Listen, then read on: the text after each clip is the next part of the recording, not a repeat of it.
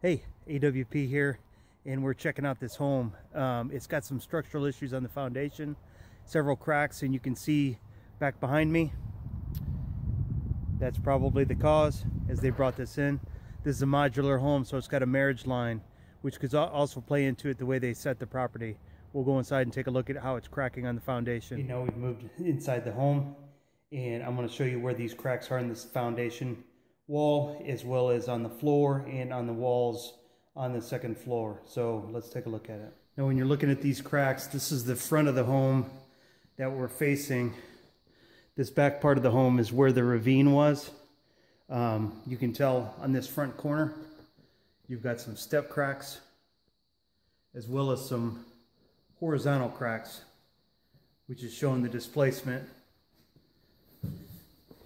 on this wall.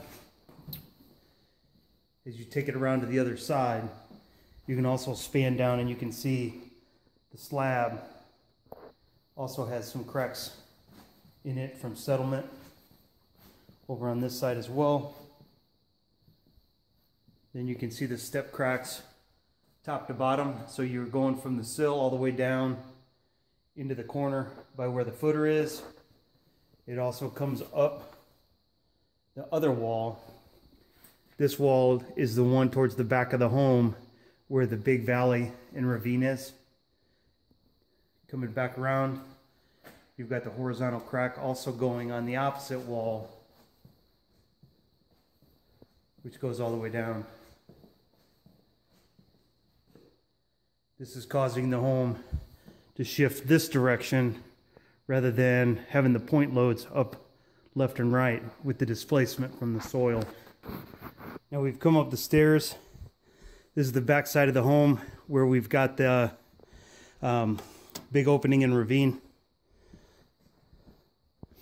You can see a pretty real wide gap coming up on the wall that goes all the way up.